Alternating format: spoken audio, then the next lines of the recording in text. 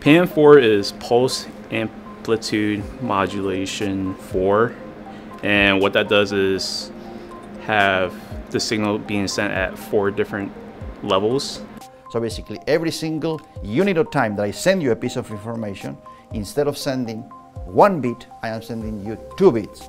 So that's really what PAM4 is. I am, in this particular case, doubling the amount of information that I am sending you. A scheme where we encode 2 bits, so 4 values per transition.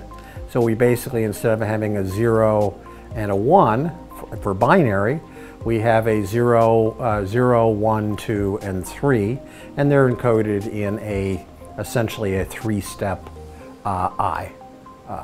pattern. In a nutshell, it effectively allows you to transmit twice the data in the same time interval.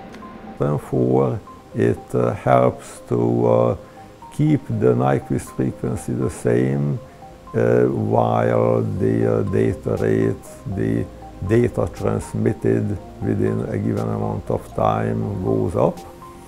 PAM4 doubles it.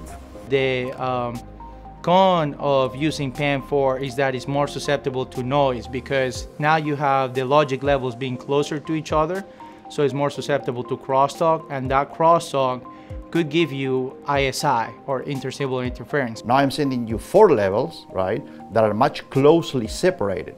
So my receiver has to be much more well-defined in order to determine, oh, he sent me this level, not that level, and that's the complexity of multi-level signaling, right? That you need much more sensitive receivers.